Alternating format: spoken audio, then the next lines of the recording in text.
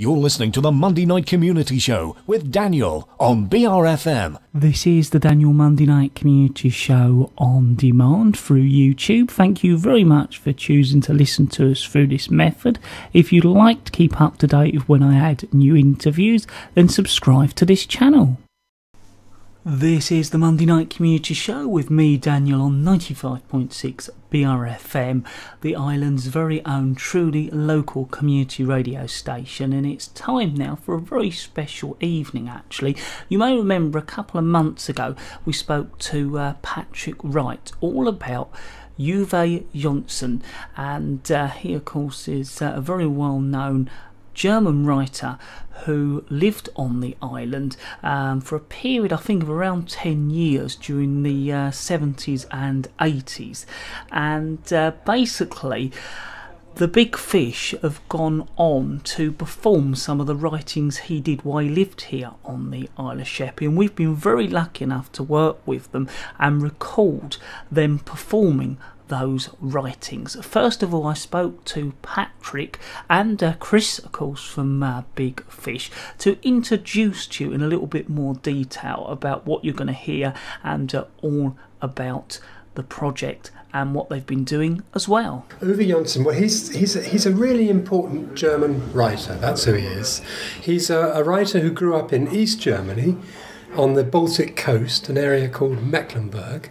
And he was somebody who in his youth held out high hopes for East German socialism because he thought it was the answer to Nazism. So he was in that generation who thought this was the best alternative.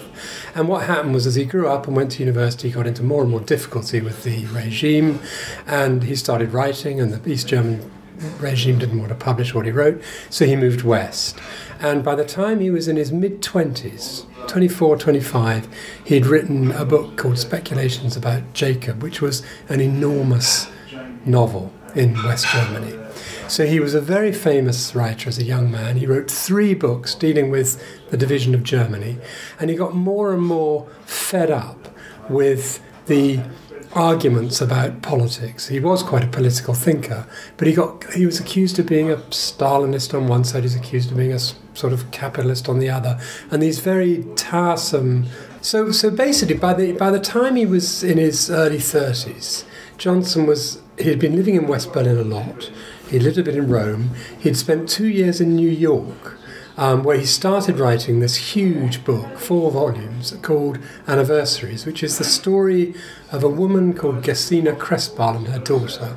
And they lived through the year 1968 in New York, but they're reviewing all the history of Germany since the beginning of fascism, really, after the First World War.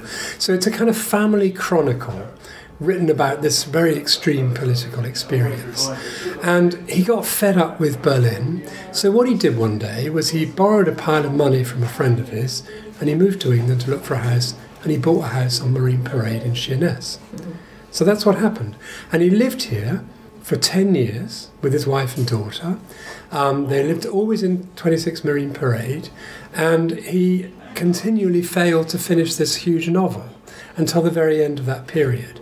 And he would do other things. He did quite a lot of writing, but he also got into drinking. He was a terrible drinker, really, from the start. And he was in the Napier, he was in the Seaview. He talked often about wanting to write a book about the people of Sheppey. He even came up with a title. He said he was going to write a book of island stories. But of course he never did much of it. He never finished it, because what happened to him was he died aged 49 in 1984. So it was a disastrous end. He died of drink and illness and chaotic, and he threw his wife out of the house. So really a destructive story in some ways. But his writing was always brilliant, and it remained so in Sheerness. So what we found was there's a whole book's worth of sort of descriptions of Sheerness in stories, in newspaper articles, and in letters, especially in letters he sent to friends. So what we've done is we've translated these, and I'm now trying to find a way of publishing them. But I also thought it would be just great if we could bring them back to Sheppey, because nobody here has ever really known much about him. People knew he was here, but nobody knew really who he was, and nothing was known about what his descriptions of Sheppey were like. So Chris and I got together And we thought, why don't we start doing some readings? And that's actually where we are, isn't it? And that's about it. Absolutely, yes. So we had a very nice evening in the little theatre a couple of months ago in which we first tried them out. And so what we're doing here is giving you performances by Big Fish and friends, various local people, some of whom I'm sure your listeners will recognise, who have taken these texts up and are going to read some of them now. And of course we've been doing it here in the Napier, which is hopefully relevant as well. We're in the Napier, which is one of the 2 bars Johnson spent a lot of time in. And what happened here was nobody could say his name because it's spelled U-W-E. And I always say the way to spell it is to use the word Hoover and not the H off, because it's Uwe or Uwe. And nobody can pronounce it. So what he used to do is he used to go around and say, call me Charles. So he's got this other life as Charles. And Charles, or Charlie, has all these friends in the pub. And these are ordinary Sheppey folk. I mean, they're the people of Sheerness who are struggling to get by. They're still living with the collapse of the dockyard, the lack of employment. They're people of this sort. And he, being an East German, he's at home with this world. These are not, he's not interested in polite, smart, respectable life. He's completely bored by it. And he has no experience of it. So he becomes very, very friendly with these people who, most people in London would think of as ruffians and riffraff. Maybe I'm exaggerating, but the problem I'm describing. So he had an absolutely close engagement with these people, and he wrote about them in a sort of spirit of tribute. He really liked the way they thought. He liked their immediacy. He liked their spontaneousness. He liked the fact that they were outcast. He loved the way they looked after themselves. They looked after each other. They were people for whom the state offered very little, except the police knocking on the door, hassling them. And there was no money, and the welfare state was always struggling. But they had this wonderful way of seeing to one another. He really liked that. So these are the sorts of things we've found in these texts. So, but it's been good to work with Chris because it's almost, I suppose, modern local people reading those stories that he captured from local people of another era. Yeah, no, it's exactly that. We are a group of community people who act a little bit about the history of the Isle of Sheppey. I live 61 Marine Parade, so it's just down the road from where Uwe Johnson used to live, and I've always seen the little plaque on his house and been intrigued. So it's been absolutely wonderful meeting Patrick and actually learning the real story behind the house and discovering all these fabulous readings, which I hope that the Big Fish readers have done a little bit of justice to.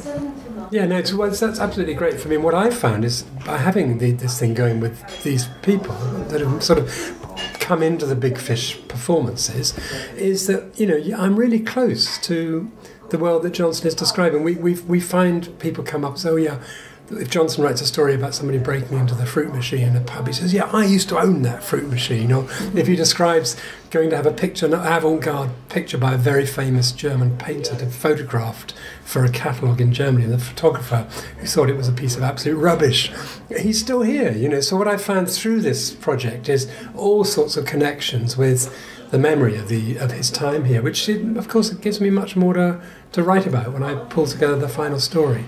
So it's been lots of gain for me as well. And we've certainly found it fascinating.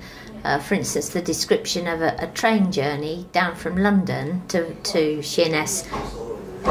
You could have done it yesterday. It's exactly the same. The times are exactly the same and everything. So there's so much which hasn't changed on the island. There are lots of things that have, but all that hasn't changed, and everybody remembers the steelworks and the cars being crushed. Obviously it's sad now because the steelworks has closed down just in the last about 3 years, I believe. But everything else is so reminiscent, and for a lot of older people it's very nostalgic as well. And actually coming into the Napier to read them out has been fabulous. Yeah, drinking in the Napier. That would be a subtitle for what this is all about. Drinking and talking. I mean, and the final thing for me, because I have a job in London, so I come down to Sheerness, and it's inevitable not to see this town has got its difficulties. It's struggling to find a way of being in the world, so to speak. But the thing that is great about Johnson is that he doesn't describe the people here in negative terms. There are hundreds of descriptions of Sheerness as a place full of people who are a bit inadequate or can't cope. I mean, it's a sort of standard joke that people who live on Sheppey have to put up with. But Johnson has no interest in that whatsoever. What he sees is these really triumphant people who know how to live well on very modest means, and these are, as far as he's concerned, these are the people who matter, and that's what he does. So he's every piece he writes is sort of elevating them. It's their tributes, they're sort of salutes. Reconnaissances. Letter to Max Frisch, the 18th of December, 1974. I am reliably informed about a place where it seems to be no coincidence that a cul-de-sac in this country is not called that, or a dead-end street, but a blind alley. That would already be something. I'm sure of it in Sheerness on the Isle of Sheppey. There's more than enough you could hold against this island, and such ample objections are infallibly expressed to me. It is, they say, really not at all lovely there. I admit that, with surprisingly little resistance, since it's hard to dispute that on either side of the train the fruit orchards and rye fields with their charming fringe of foliage disappear as soon as the bridge over the swale so much as comes into view. The chalky, swampy fields on the island are really not at all Garden of England, if indeed any tourist can stand this smug catchphrase any longer than from Dover to Canterbury. No, it is not pretty, but is that why we've come? It's also true that even the Romans did not build villas there. Expeditions to the island on their part have only been alleged, never proven. It is true that Sheerness, population approximately 14,000, is clearly fringed all around with bathers who can afford only such pebbly beaches, or else prefer to content themselves with trade and consumption along the stone seawall promenade. Most of them in wheelchairs, an unjust voice reiterates. Sheerness does not in fact lie on sea, as it tries officially to maintain. The north bank of the Thames continues to the opposite shore. One has to turn one's head slightly to the right if one wants to glimpse the open ocean. My opponents concede this, as well as the 2 hours by train to Victoria Station and the 3 to Heathrow. But it's not pretty, they say, and even less so during the other 9 months. I could have taken them unawares by converting that time span into an argument in favour, but I refrain. The life of this community is fundamentally and then really and truly influenced by a steel mill. There are industrial conflicts with the workforce. A retiree before the court over the theft of foodstuffs from the supermarket accepts his punishment and states in his closing statement that government payments leave him not too well off. On the other hand, the municipal park on the Broadway, a house on Marine Parade, comparable in construction to New York's brownstones but built around 1915, and likewise standing in a tight row but cleaned and painted white, constitutes one helpful argument in favour. It has an enlarged basement under the front steps, lower than street level, with at best a view of strangely cropped passers-by and cars out the front. There's a garden in the back, but for someone who wants to house a complete office there and does not want to look out of the window while he's writing, that doesn't matter. The story to which the front steps leads up faces north, looking out at the railing of the promenade, with a thin stripe of sea, river, above it, and then nothing but sky. You can eat there. The view while you're cooking over the walled-in gardens at the distant rear facades of other buildings won't bother you too much. So, there's that. The next floor up practically juts out over the water. So, there's that. And by the time we get to the 4th floor with the 2 mansard roof rooms facing north and south, it has already been decided that I will be barred from making use of them. If. And so, this if has commenced. Brokers telephone, solicitors prepare contracts to exchange with one another. Our cheque, deposited with Mr. Borney, will easily cover everything, including repair costs. The current occupant has no objection to German successors. Another applicant is rejected and remembered without regret, since he once planned to turn a building like this one into a chest of drawers with mini apartments. The completion of sale should be possible by August the 20th. What could happen in the meantime? Of course, some insurmountable obstacle could come up. So we are told, assured, admonished, congratulated, and yet it has little power over the leavening of suspicion and hope in the background of our plan. There is a room in this house that we hope you might care to make use of. We will send you a telegram as soon as you may be certain of its availability. The Esplanade in front of the house. Letter to Hannah Arendt, the 8th of March 1975. Here I am speaking only of myself, and yet it may be not merely egotistical if I describe to you some views to be seen over the course of a few afternoon hours, views, namely, out of the window, and I wish you could have seen them.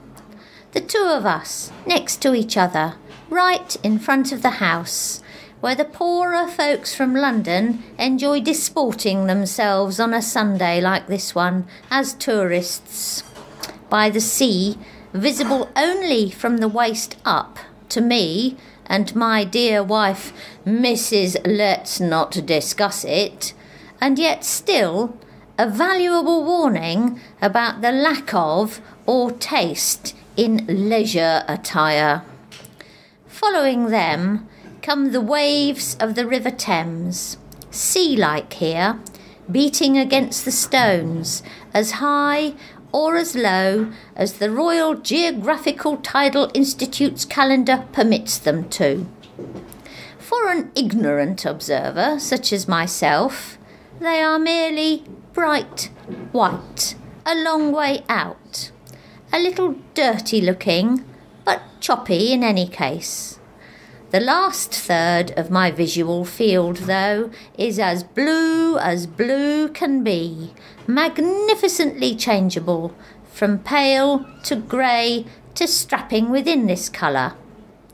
Within and atop this blue, what is there to say to a lady from Königsberg?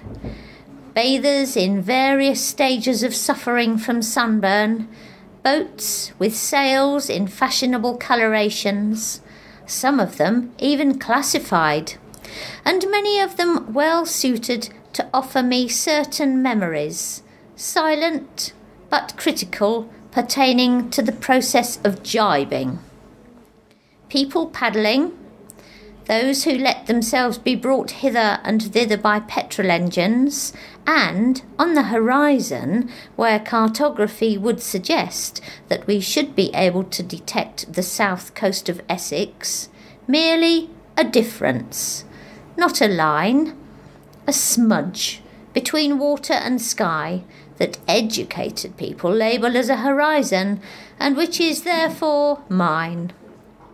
And I've almost forgotten to admit to you the rude British petroleum oil tanker that just now went pitching from right to left, from east to west across the window, probably because I believe I share your opinion of such objects in one's field of view.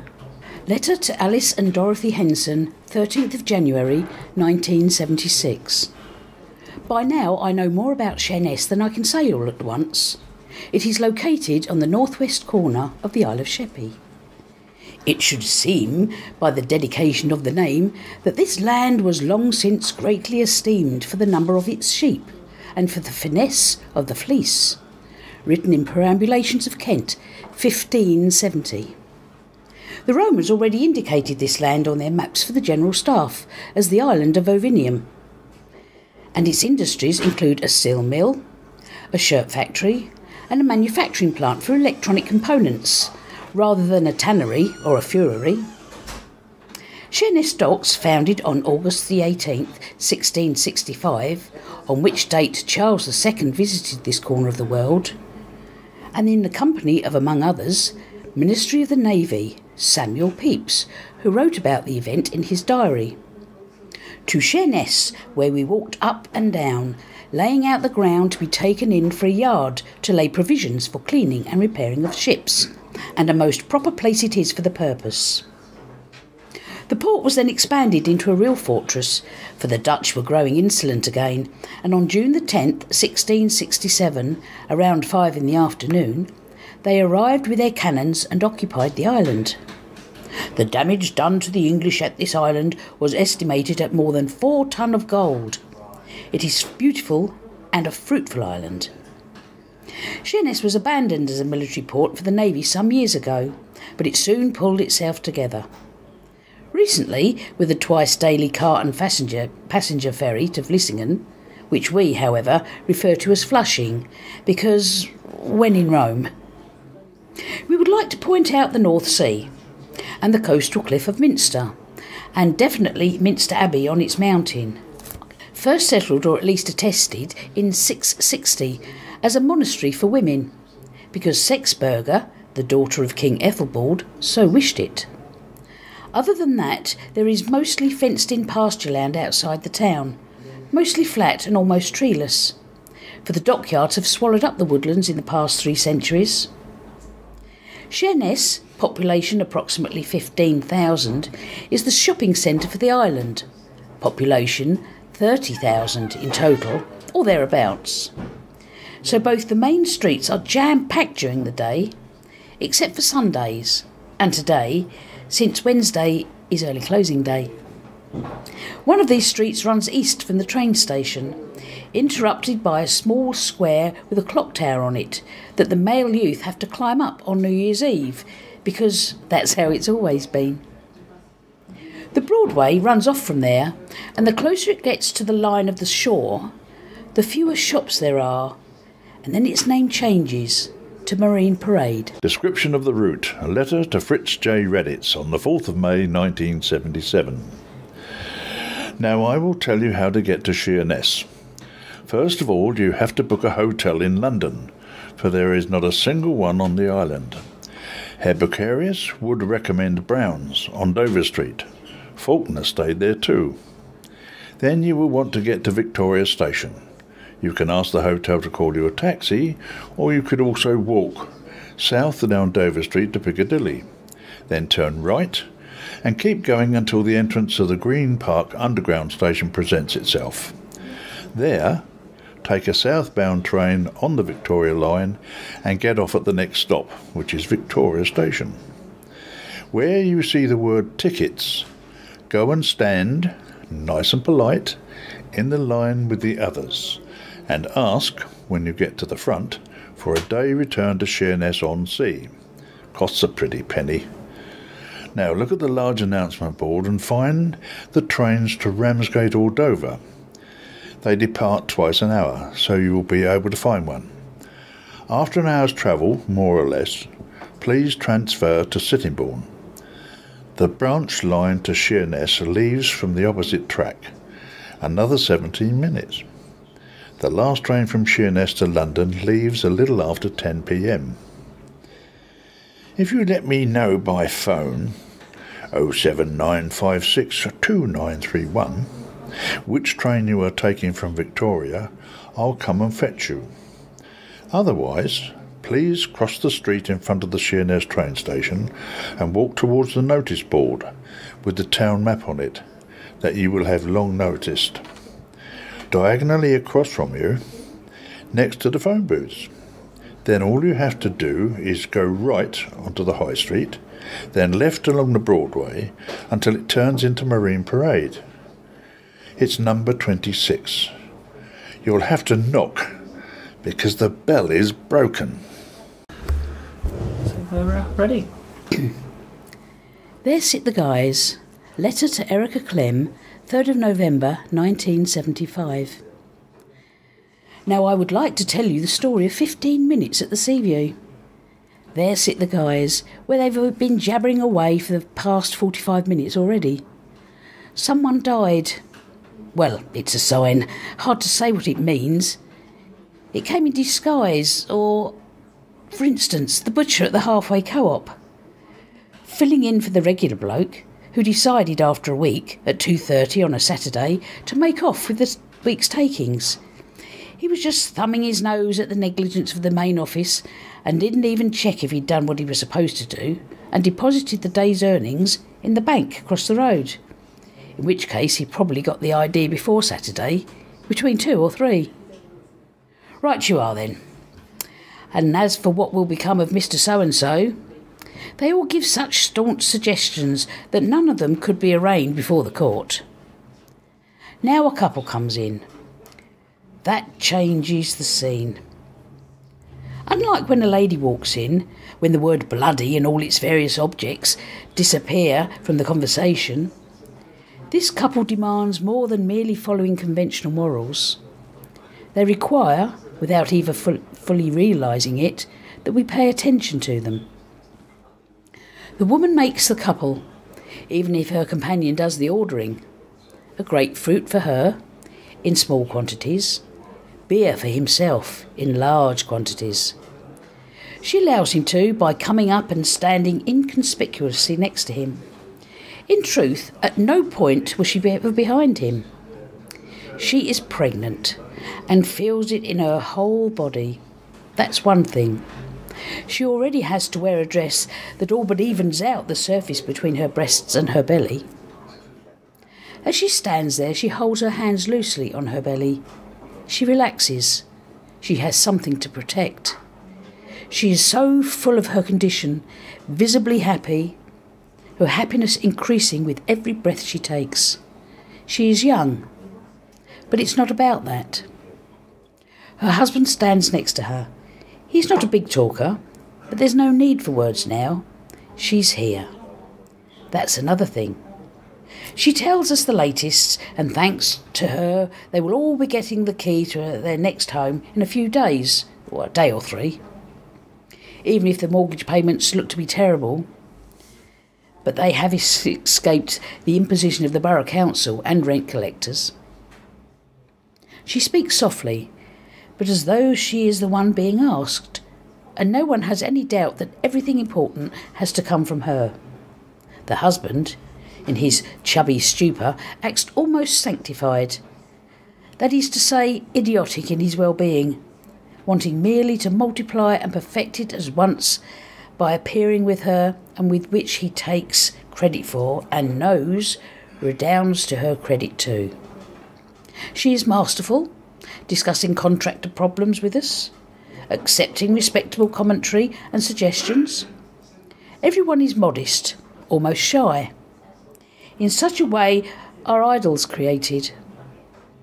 It is clear on the faces of the bachelors, young and old, what they think. Best of luck to you both. Hopefully you can pull it off. Don't worry about any envy on my account. Oh, if only I could be that young again. If I had been close to someone, and she to me, like that, I would have lived a full life. But none of this is spoken. But by a kind of osmosis, it is more real in the bar than anything else is, even if Joe does have a damned clever way of rolling himself a cigarette. The two of them stood next to each other, looking straight ahead, not at each other, and everyone knew that they knew, I'm with you and you are with me. We saw without scoffing that he reacts the way men do when she put her hand on the back of his neck. She reacts the way that women do when she will later take her plate away because he's going to wash it up. And then their fingers touch each other's. He knows it, he sees it. She can see it in advance when she asks him to come with her. He already trembles in several parts of his body. It is no less affectionate, and it comes from them both. She says, "Everything's fine, Ron. Ron, I'm all right. Cheerio, you all." Letter to his publisher in August 1982. The house to the west of this one.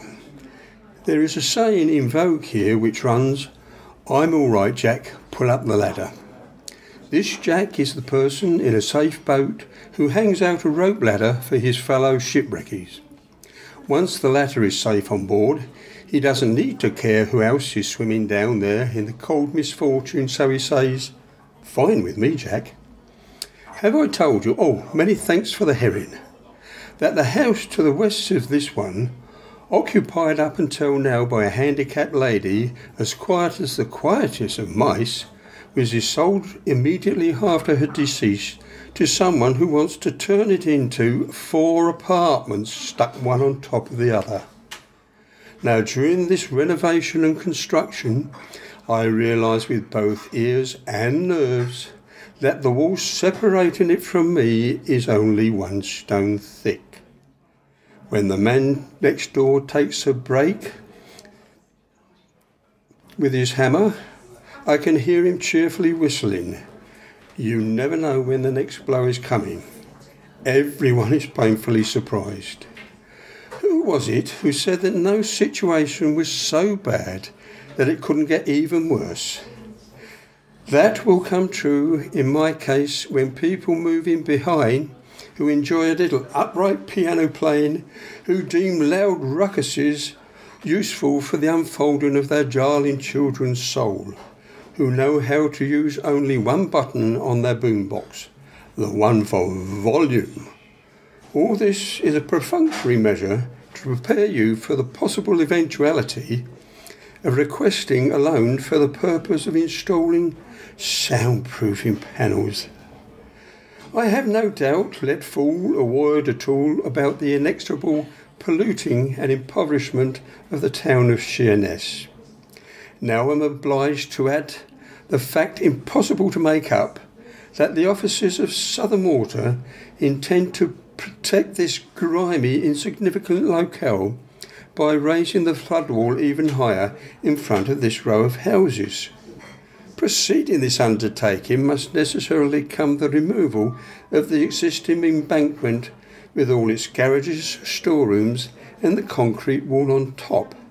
That is, a to and throwing of heavy machinery from excavators to the wading crane with its fat cement noggin. As a result, Southern Water have sent representatives of a sworn surveyor's firm into every house to determine and record its architectural condition in anticipation of the claims they expect to result from the consequence of the demolition and reconstruction. In other words, we have to reckon with the chance of collapsing walls, likewise of cracking windows.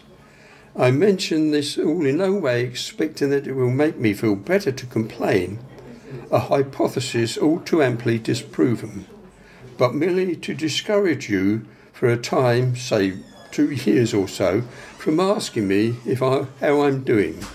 You will know the answer already. Aggrieved.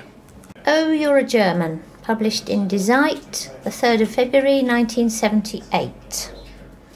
A stranger visits the Isle of Sheppey in the mouth of the Thames and goes for a walk there on the streets of the city of Sheerness-on-Sea. It is a small town. The residents know each other. How do they know he is a stranger? He buys a town map. He has to find his way round. He looks at buildings more than at people. He does not expect any conversations with acquaintances. He walks idly round on a work day. He is a visitor from elsewhere. Where might he be from? From the mainland? From London? From another country? So, he is an Englishman? Like the people from here? He belongs here? Or he might have come on the ferry from Holland, so he is a tourist, and tourists are welcome in Sheerness. When will the people of Sheerness know for sure?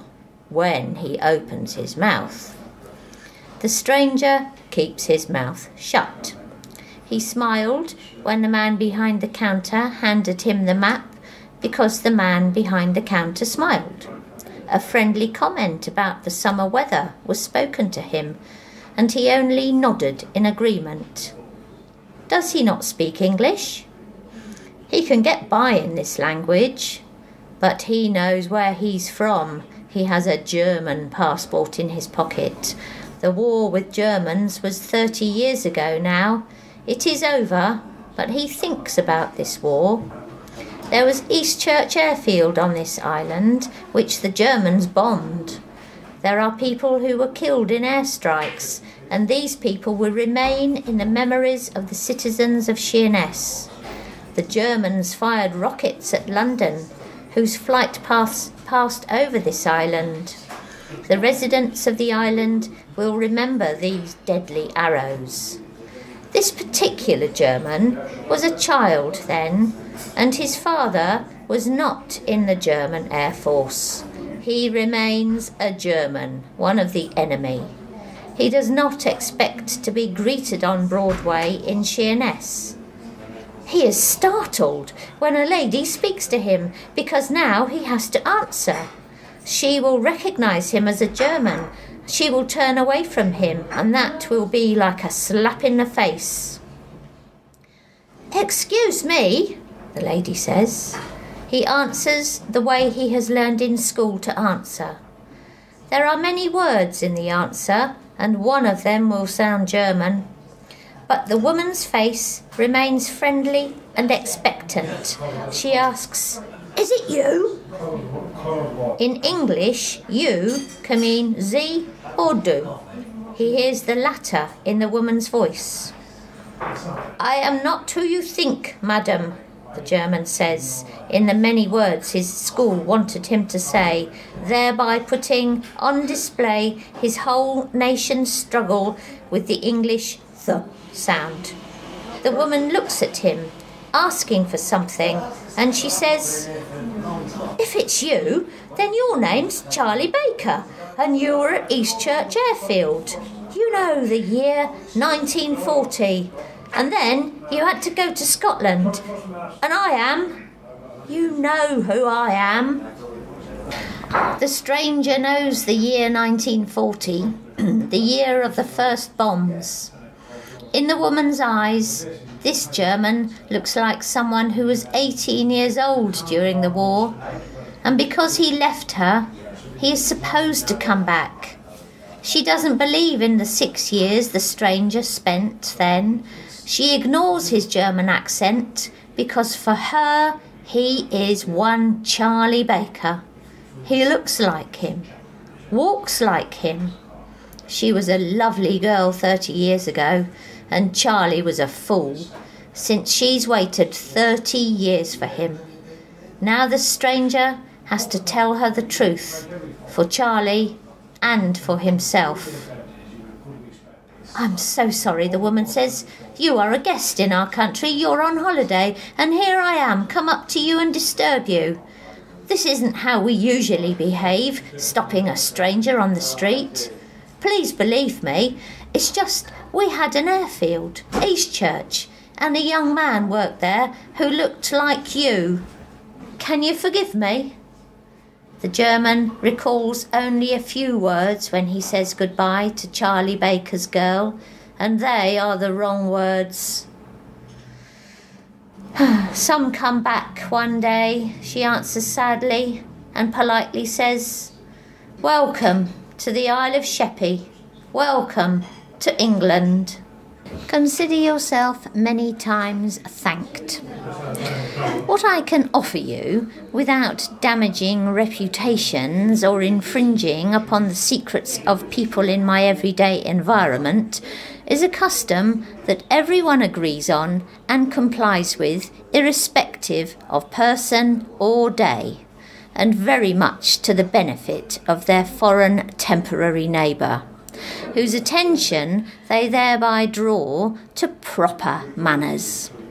It is the way they have of thanking, and of wanting to be thanked, and thanked they shall be. The first was the conductor in the bus through Herne Hill, who stood next to me and said, "Thank you," where I had expected tickets, so that I misheard him a while longer until it occurred to me that he was thanking me in advance for the money that I was about to give him for the bus ticket, at which point he moved on with a "thank you" that trailed off, slightly bewildered, since he felt a certain lack of human feeling in me that should have been expressed by me saying "thank you." That was the last time I failed to supply it. Whenever I purchase a railway ticket, as I occasionally do, the clerk behind the counter shows his gratitude with a "thank you," the same way I acknowledge my indebtedness to him with a "thank you." The ticket puncher takes my ticket with a "thank you," and since he tears off a piece of it, which costs him a certain effort, plus he is performing his duty, and on top of that he gives me back a proof of ticket purchase, he can be sure of receiving a "thank you" from my side.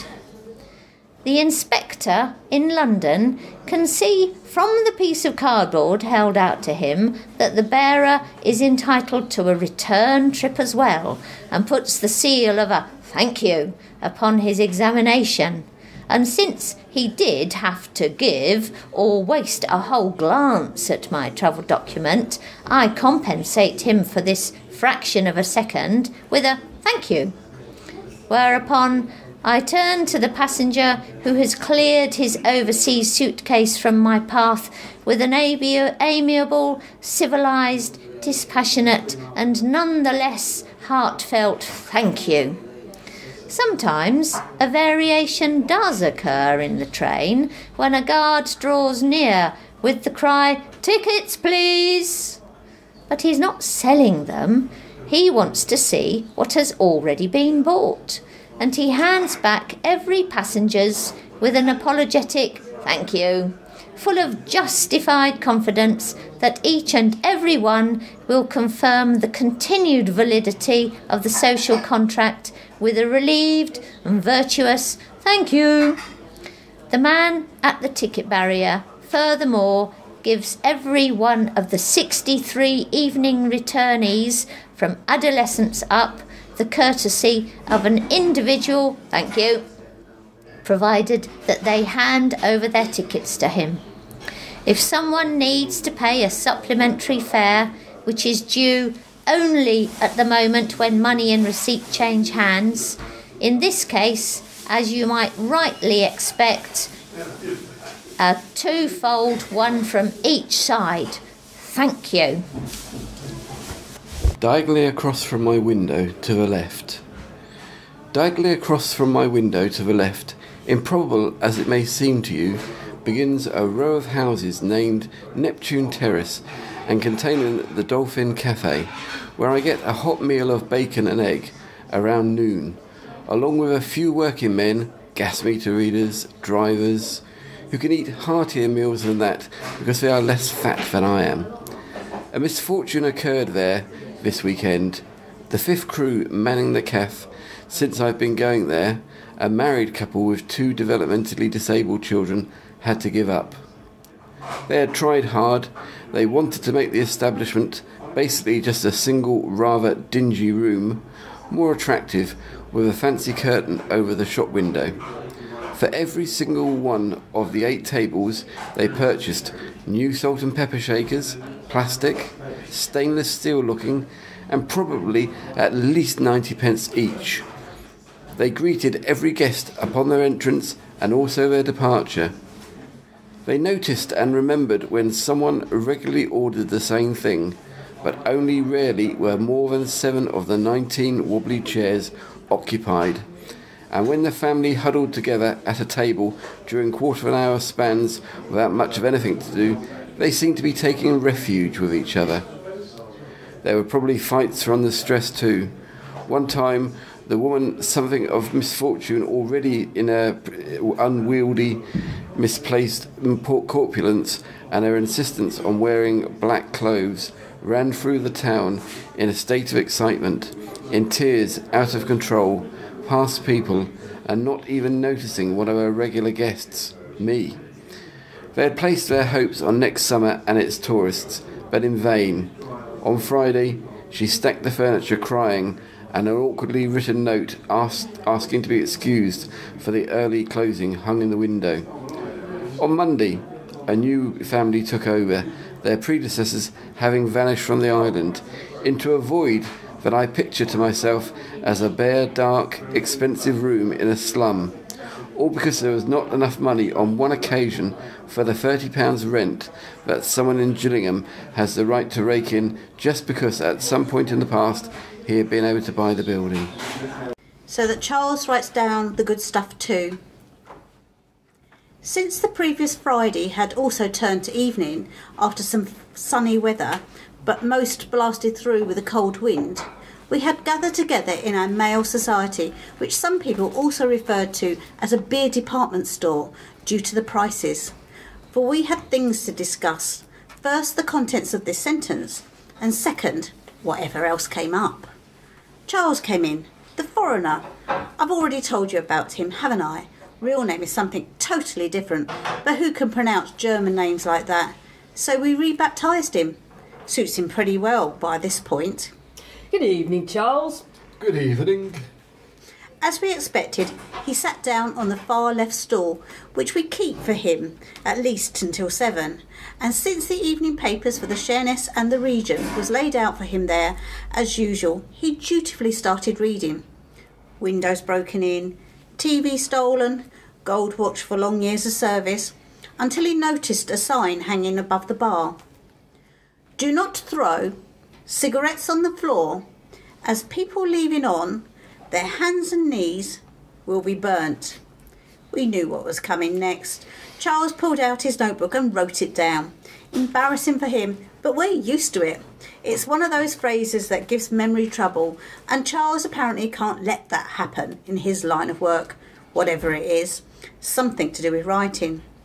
Still, he finds it awkward to write in public, so he hurried to get it down and stick the notebook back into his pocket, and so that we'd forget about it. That was when he finally realised that we were all talking at once, like wild men. Just cut them off. Cut their hands off. Chop them off. Yeah, right here at the wrist. Well, as a taxpayer, I represent the view. Right you are. They just live off the dole. Just don't want to work. I say chop them off for repeated offenders. Anyway, first time they should just break their arms under the doctor's supervision. By this point, Charlie had understood enough to realise that we were batting around a philosophical question, the ethics of the penal code, and he asked us what the nature of the crime was. We've been turned over, said one of the victims in an almost enthusiastic tone. They'd had a break-in. They broke open the jukebox, the one-armed bandits, drank all the bottles. And the telephone? Did you report any calls to the phone company? What? What are you talking about, Charles? They could have called Yokohama while they were here. We could only shake our heads at that. Only Charles would think of something like that. That's just how he is. They were just amateurs, Charles. Young people out for a good time. I'm not saying anything about anyone specifically, but the boys knew the way around. One of them could be standing right here in the room with us. Damn right. I have my ideas, I'll tell you that. They took all the rum, all the martini, vodka, eggnog, but left the bottle of whiskey untouched. That tells me something. Ah, a clue. Someone who doesn't like whiskey. Chop his hand off. No.